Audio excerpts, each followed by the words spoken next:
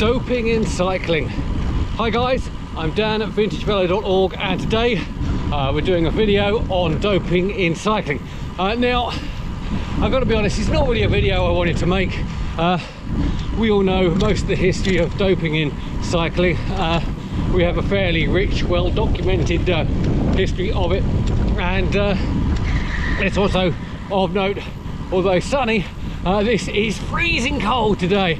The temperature is not above zero, and I probably should have done a video on how to multi-layer to stay warm on a bike. But doping in cycling, I felt compelled to do this video mainly because there are so many videos on doping on the internet, and I just felt it needed a fresher look at it, especially, you know, there are whole channels devoted to the subject, and sometimes I just think they're a little bit overall negative, and the reason for that is this year's 2022 Tour de France average speed. Now that was higher than it was during the kind of Armstrong era rocket fueled EPO years, and because it was higher, obviously they must all be doping. It's an easy conclusion. It doesn't require much thought, and that's quite clear. I don't think that's the case at all, and the reason for that, there are two very distinct important reasons. The first is that the technology is now so much better, and by that I mean aero bikes, aero positioning, diet, fitness, nutrition, coaches, everything like that. And don't belittle it, that makes an enormous difference. Say for example, 1995 I think it was, or maybe 1997, Chris Boardman took the hour record. Now that record still stands today. The reason why he took the hour record at that point, and it still stands, is because he was in the Superman position, really laying out far in front of the bike in what is now a banned illegal position, but very aerodynamic, and it still stands today as the fastest achieved human speed on a bike for the hour record. So you can't dismiss aerodynamic advancement. It's a very important thing, but more importantly, the second reason is that back in Lance's day, if it was a 5.5 hour stage, they didn't race all 5.5 hours. There would normally be a half-hour battle for the brake to get away. Once it was established, then it all calmed down, and they probably poodle along at 30-35 kilometers an hour for the best part of 2.5 hours, until the TV cameras rolled up. And once the live TV coverage went out, they started racing. And let's get around this tight corner. Apparently, you could tell the live TV coverage was on because the helicopters appeared overhead, and then when that happened, full gas racing occurs, the hammer goes down, and they then do 2.5-3 hours flat out at those outrageous kind of 55 kilometer an hour average speeds. Now today it's live coverage from the start. There's no pauses, there's no breaks. We watch from even before on the warm-ups. We watch from the neutralized start onwards, so those guys are racing from start to finish of that stage. And what that means is you've got 5.5 hours of them holding those 45-ish kilometers an hour speed. Now if you're doing rotations at the front with all the latest equipment, all the latest data, you can stay up front and do those kind of speeds. In fact, if I'm honest, I'm surprised they're not going faster, and I think in the next couple of years, as live data feeds, especially from training with the likes of glucose monitors and lactate monitors, I think you'll see those average speeds going upwards. So those are the reasons: tech and data, and the fact they race from start to finish on each stage, and that equates to a higher average speed than it did back in the days of Lance and rocket fuel.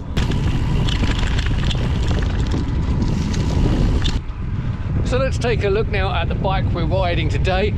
It is a stunning Pegoretti made Pinarello Dyna It's an ex-Banesto team bike from 1995 and was ridden by the brilliant climber Jose Chava Jimenez in that year. Excuse my pronunciation, Spanish not my first language. Now, his is a fitting tragic tale.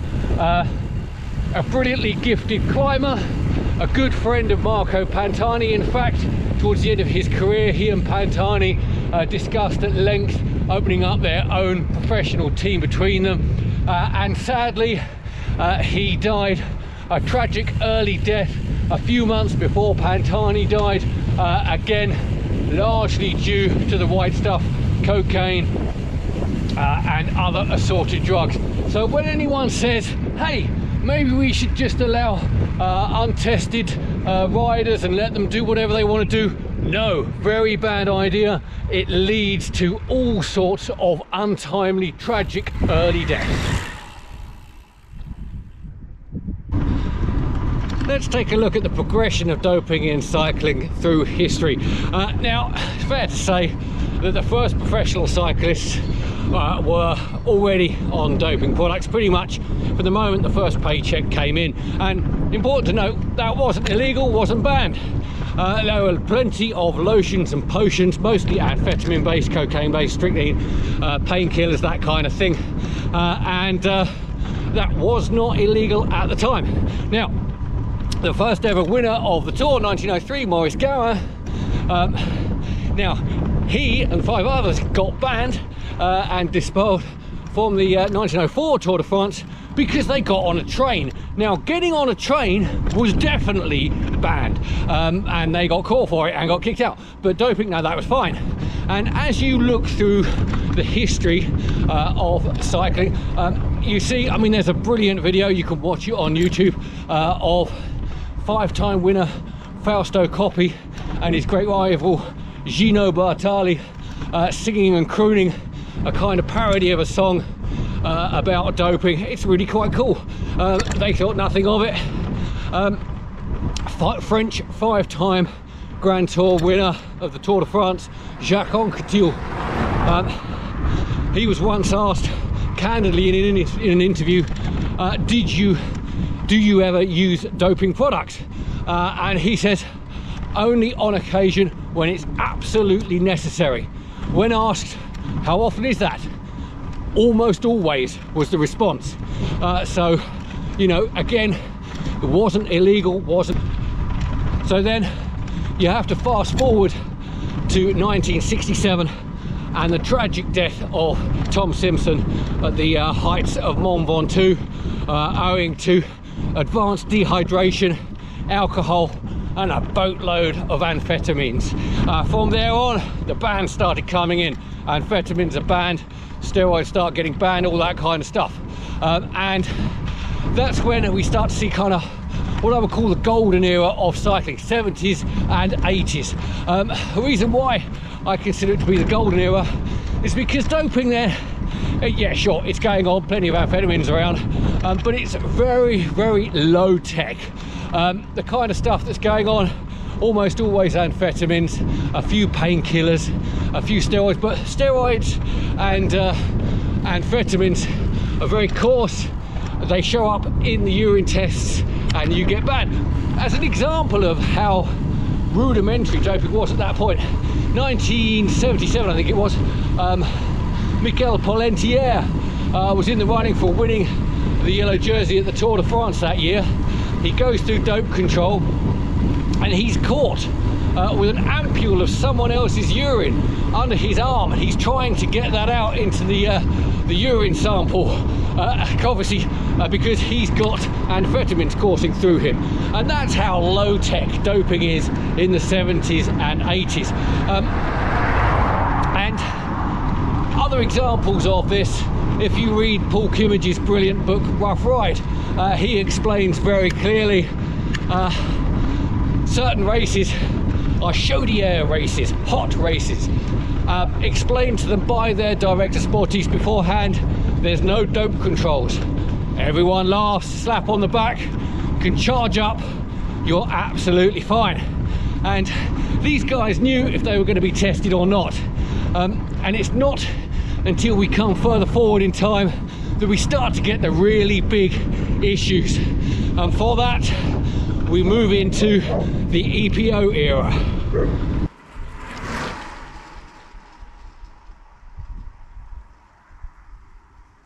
Our classic ramp climb coming up. See how this Banesto goes up. Gotta be about 20%, 25%. Come on.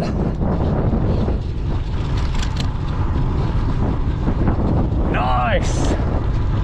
Still climbing, but not as extreme now. What a day for it.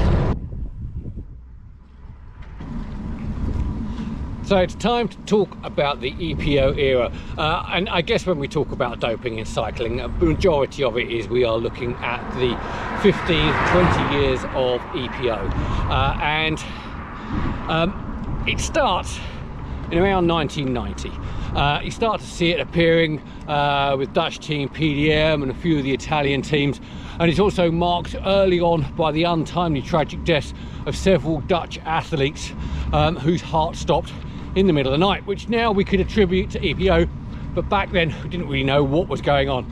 And within the peloton, excuse me, I am grinding my way up a climb here, and there's no EPO in me, so it's a little bit harder. But yeah, 1990 starts to come through into the peloton slowly. No one really knows what they're doing, no one knows the dosages, and it's not until about 1992 start to see it really take grip within the peloton. The average speeds are really going up, and you see guys like Fignon, like Lemon starting to drop away and quitting. They know what's going on, but they're not prepared to do it. And then by 1994 it is rampant, and it goes not just from being rampant, but it gets really scientific. We see there the best example, 1994 Flesh Wallon one-day classic. 3 Gevis riders just right off the front destroy everyone, including a very dejected Lance Armstrong, and they destroy everyone for an easy victory, and the rest of the peloton are looking on. What's going on? Well, that was Dr. Michele Ferrari, a sports scientist, a shamed sports scientist. I mean, don't get me wrong, he's brilliant. He was pioneering lactate tests, threshold tests, all sorts of stuff, really data driven. Unfortunately, when it came to the line in the sand on doping, he wasn't even standing in the sand, let alone looking at a line. It was as much as you could get in you, but he was controlling it and testing it. And Lance paid attention, and we all know that Lance then started working with Michele Ferrari. But then again, most of the other teams at that point were bringing in their own team doctors and their team sponsored doping programs. We saw that very clearly then. 1998, the Festina affair, where Willy Voigt, the senior, is caught going over the border with hundreds of vials and prescriptions of EPO, growth hormone, testosterone, cortisone, all sorts of corticosteroids, basically because EPO is so good at making you ride further and longer. Your body breaks down. You need the testosterone for recovery, you need the corticosteroids for the inflammatories, you need painkillers. It just goes on, and that's the rocket fuel era. A continual spiral of taking more and more drugs and more doctors, and everyone suspecting that someone else is doing something new and better than you are, and that defines the EPO era. Now, after 1998, we all think, it's going to calm down now, but it doesn't. As we all know, 1999 Lance comes to the fore and wins 5 straight Tour de France's, much to the upset of Jan Ullrich, who probably should have been winning, but also, you know, as doped up as Lance. And you know, we come through to 2006, the Porto affair, which is a massive investigation. Dr. Efferentes is busted. The likes of Basso, Ulrich, all the others, they all go down in the same bust, and you'd think that would clean it up, and it starts to then, because what we're seeing then is the total detonation of teams that are caught doing that kind of thing, and it just can't carry on. And then in 2000, late 2008, 2010, we start to see the blood passport coming out, and that's a huge game changer, because the blood passport is constantly checking your blood values. So if you are doing something naughty, you can't do much, because it would show up as a spike, and that really then levels the playing field an awful lot. I'm not for one second saying doping went away, but it got a lot more even, a lot less, and if you weren't doping, you could then start to get back on the podium, and that was very, very key. The blood passport is key to a lot of things. Again, if you look online, there are plenty of experts who will tell you that the blood passport is trash. It really isn't. It's a very, very important document, and it stops definitely the excesses. Are there small levels of doping still going on? Definitely. Microdosing, probably doesn't really do that much, but it's definitely there. If we want to be specific, I would definitely take a closer look at therapeutic use exemptions. But to be fair, there are plenty of ways to get ahead in professional cycling without actually having to resort to banned products. Sleeping aids, painkillers, I mean ibuprofen, I mean, it's the stuff that runners are built of. It's certainly important, I mean, because tramadol got banned a couple of years ago, but ibuprofen is still completely legal. Caffeine, oh, we all love caffeine. It is technically banned in high doses, but it is certainly allowed. And as I say before, you know, we've got an awful lot of data-driven resources now. We've got ketones as well, which we don't really understand, and there's loads of scientific stuff that teams can pursue to their own performance enhancements, but they're not banned, so we don't have to look too closely at this point.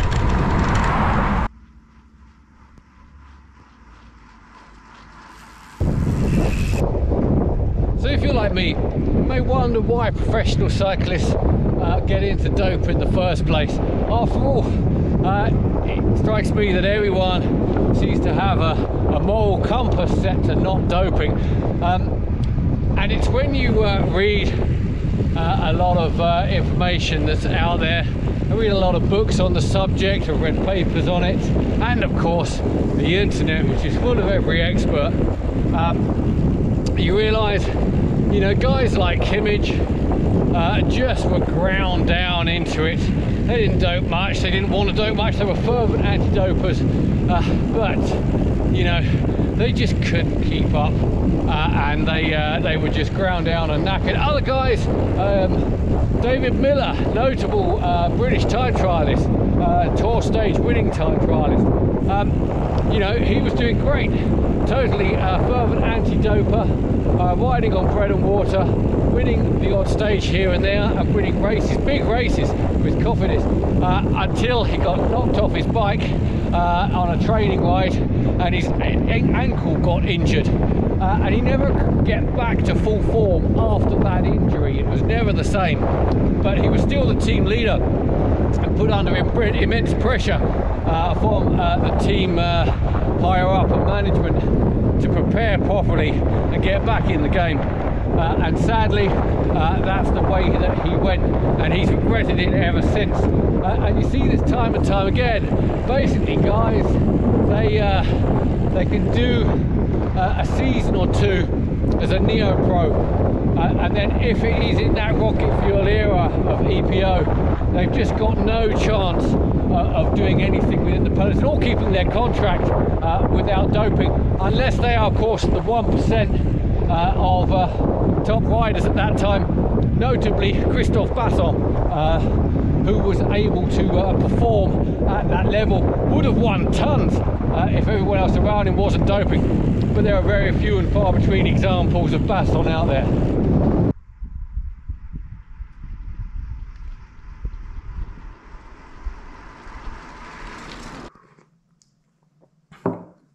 So I've beat a hasty retreat back inside because that really is cold out there and my brain has kind of stopped working. And we have to take note, we all love a little bit of espresso. A double espresso is well noted and documented for increasing short-term performance, cognitive thinking, and just generally being really cool for riding a bike. But don't overlook you know, Abraham Alano, the Spanish powerhouse ex-world champion from the rocket fuel era. Despite everything he had coursing through his veins, he got failed on his drug test for excess caffeine. So, you know, got to be careful on everything that we talk about here. And yeah, I don't want to get into too many moral standpoints, but I do believe the peloton now is cleaner than it's ever been. The risks are too high. The technical data that's required is too easily spotted. We saw only last year with the massive raids on Bahrain Meridia. The thing that the police were most looking for was all of the data and the phones and the laptops. They were trying to find out exactly what was going on. No charges, completely clear. In fact, the only recent failed test is Quintana, and his was for our old favourite tramadol, which was certainly very prevalent in the last few years. Wasn't banned, but it is now, and you know, I guess some people just can't step away from it. But hopefully you might find this video useful. We're all looking forward to a clean future with luck, and yeah. If you like that video, like and subscribe for more vintage rides, vintage builds, and anything that's cool to do with bikes. Thanks a lot.